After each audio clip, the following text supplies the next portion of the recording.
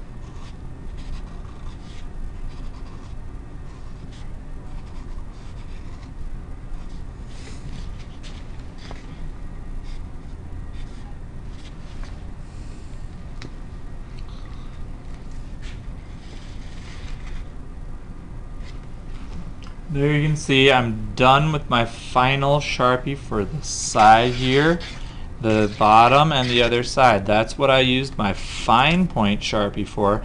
Now we're going to move on to the ultra fine point Sharpie for the next section.